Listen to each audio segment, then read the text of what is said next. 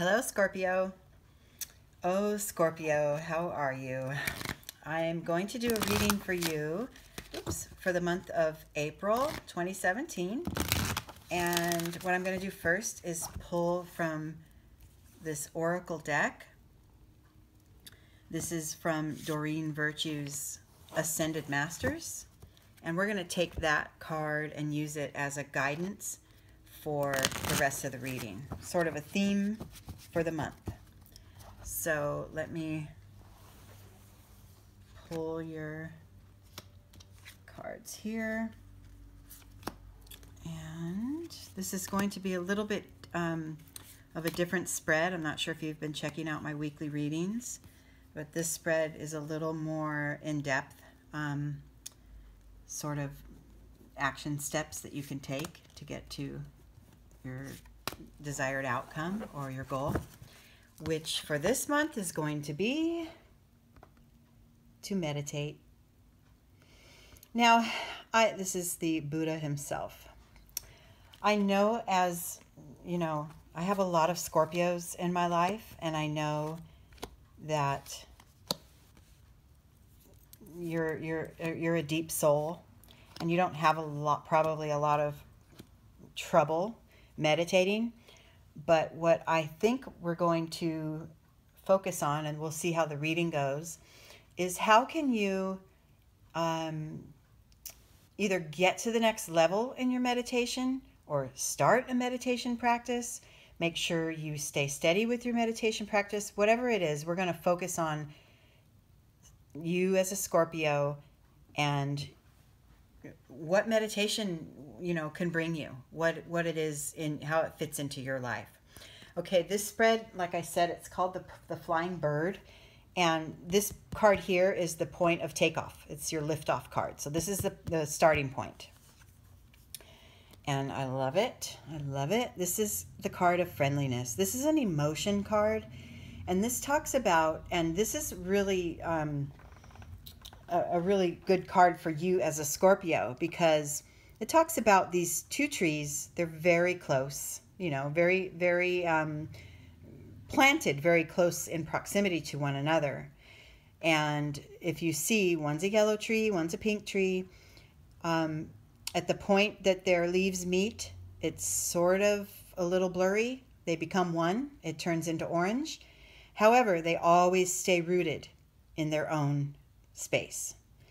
And this is a really good starting point for you when, because in focusing on your meditation practice, or focusing on, your self-care is what it really is. This is a good starting point, because always making sure you are, rooted in your place, yet still very open to collaborate with others. It's a nice card. The second card here is this point, and this is called the Fear of Flying. So this is the one card that could block your progress as to making, coming to your desired outcome. Oh, it's the card of sorrow. So, I wonder. Some of us, sometimes when we begin a meditation practice, it actually brings up buried things that are buried in us, and it could make you actually literally feel sad, which is okay, because moving past that, look at that, you're in touch with your source. You're more in touch with your source, and that source is the core of who you are. It's your higher power. It's what you call your soul. It's what you call your God, or your Buddha, or your Allah, whatever you look to as your guidance, which for the purposes of this reading is actually your innermost spot. That's the point that you are trying to navigate and allow to come out through your meditation. So let me recap really quickly. Focusing on the self, focusing on practicing, being more in tune with yourself, releasing thoughts that don't serve you, which is what meditation is.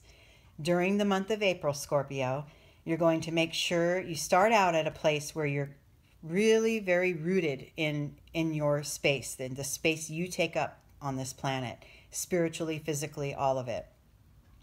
But not shutting others out, staying open, staying reaching, across those aisles, or closing gaps between you and others, because that's where your spirit lives and plays, and that's where you can have the most potential to grow your spirit and stay in touch with it.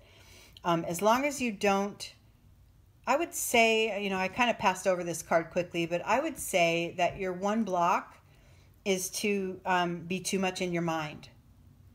And when we are too muddled with thoughts, or we're trying to think our way through things, it could really create a loneliness and a sadness and a sense of loss, because you're not really present. If you're too much in your mind, you're not in this moment.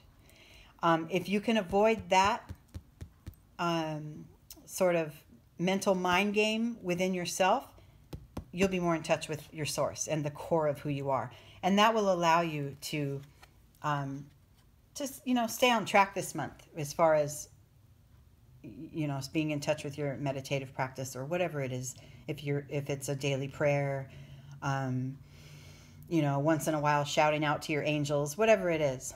The next card in the line here is guidance. So following this source card, opening up that core of who you are and really being in touch with it and allowing it to come forth, it's going to help guide you in your outer life.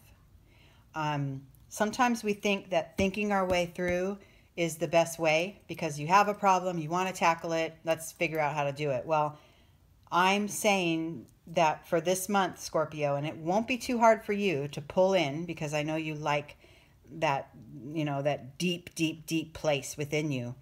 Go ahead and tap into that this month. Use that guidance. And be aware of contrasting energies in your life. Day and night, good and bad, up and down. Life is full of contrasts, always. Every single day turns into night, right? But it's also necessary to have those seemingly opposing forces, and learning to master the integration of it all and accept that it's all part of the natural flow. It will help. And it will help you, of course, in your meditative practice, because staying open and aware to all the changes and all the little curves and bumps along the way that come in our lives, that is what life is. And that will allow you to just be more accepting of what is, especially while you're meditating. And look at this. The path to your outcome is this card called existence. This tells us that home is wherever you are. It's wherever you are. In this moment, if you're standing on the beach, that's your home, because that's where your soul is seated. In this moment you're in a noisy classroom, that's your home right now. And be present and take it in and learn from it. And if you can master these steps, I love it. The outcome of this is you'll have more of a sense of participation, more of a sense of community.